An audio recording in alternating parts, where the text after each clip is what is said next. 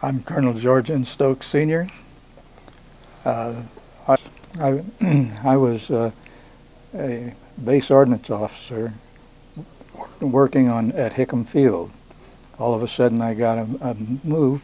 They sent me up to Wheeler Field. At Wheeler Field they began to organize a 363rd Air Service Group and a 21st Fighter Bomber Group.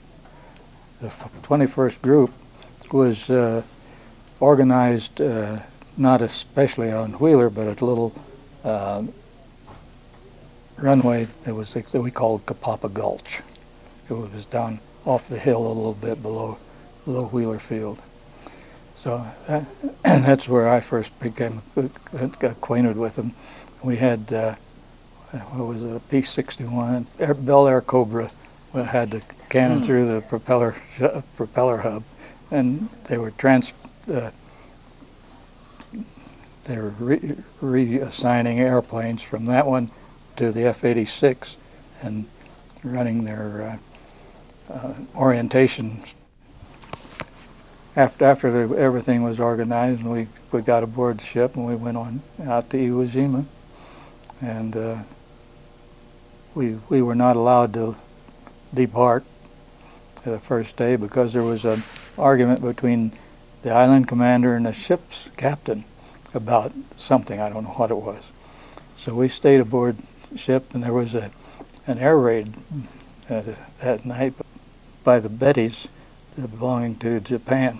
So I was topside and watched all of the incitement going on. But went ashore the next day. We did not know that Banzai had happened until we got ashore.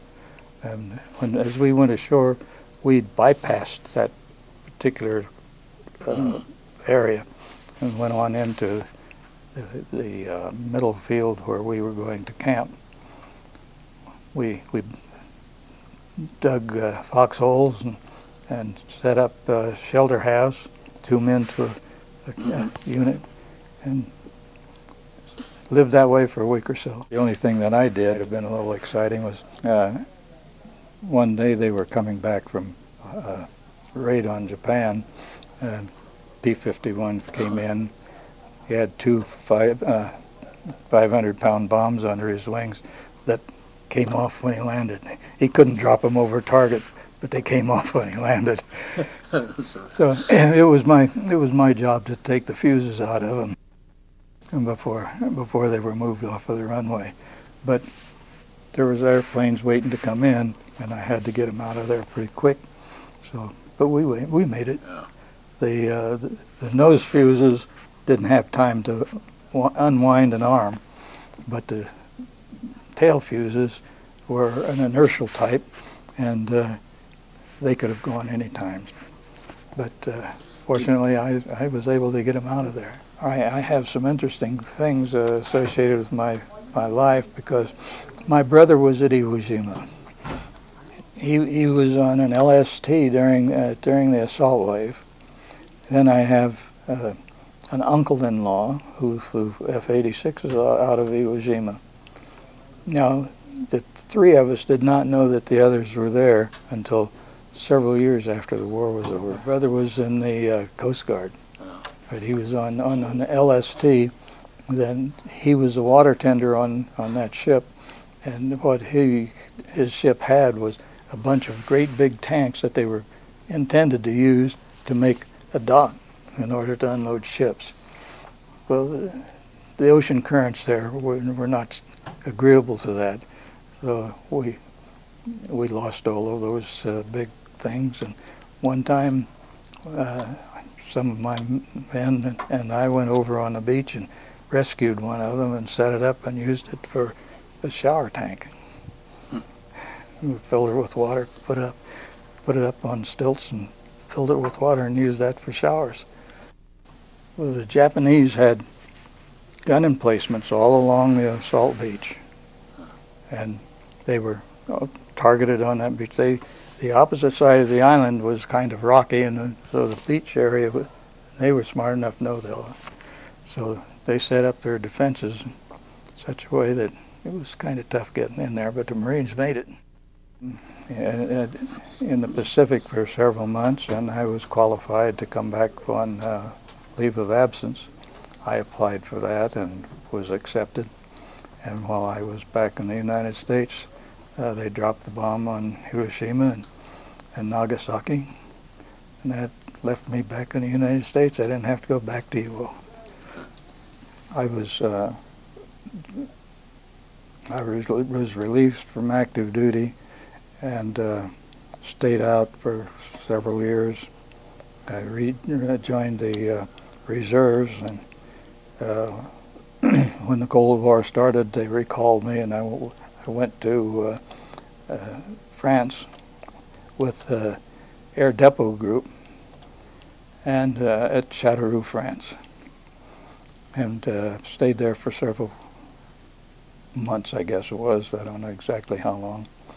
But then they moved me up to a little place called Frascati, which was a French air base at the time, training base. And one area there, they had a reserve staging point. It was a more of a warehouse kind of system. We had beds and automobiles and all sorts of materials in case we had to move. So after being there for a time, we shut that down, got rid of all of the equipment and automobiles, and they sent me over to Chambley. I became a base supply officer there at Chambley, and it was still under construction at the time I was in there. There was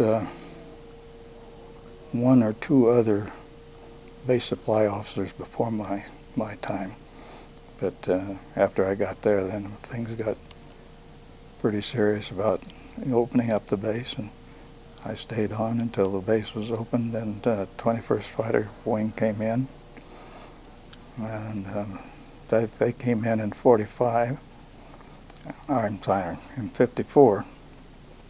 Then in June of 55, I was ready to come back to States.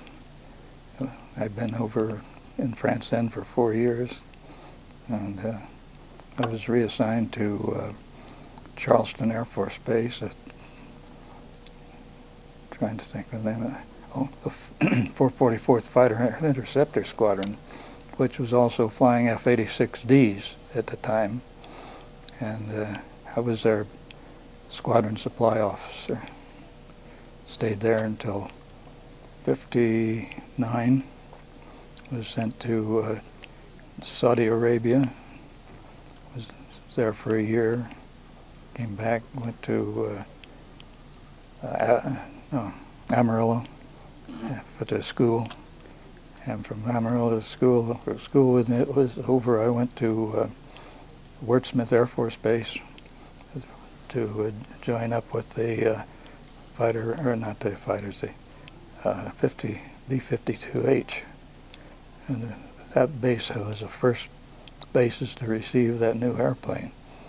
And I became base supply officer there, Strategic Air Command. I kind of think that being at Chambley was a big boost to my military career. And I went from there and became base supply officer at three other air bases. Two of them in the United States and one in Thailand.